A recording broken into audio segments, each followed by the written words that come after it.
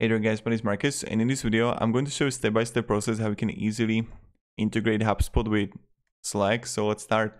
The first thing you want to do is when you're going to go to top right to Marketplace, and you would write here Slack. So this is the first way how you can actually do it, and the reviews are pretty great. So actions, create the following, add a task, add a ticket, and you can really play around it. When you're going to read faster than other forms of notifications.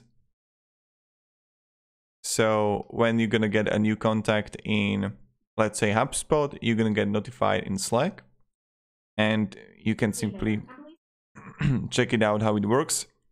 So this is the first way how you can do it. The second way, if this is not going to be like enough for you, you can use also Zapier. So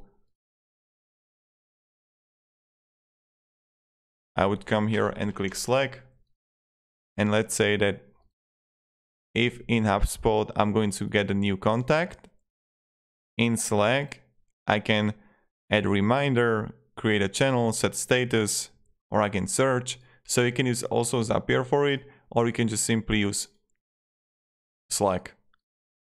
So using it is really intuitive. And that's pretty much it. So this is how you can integrate it. Connect the app. And yep, thank you very much guys. Have a great day and goodbye. See ya.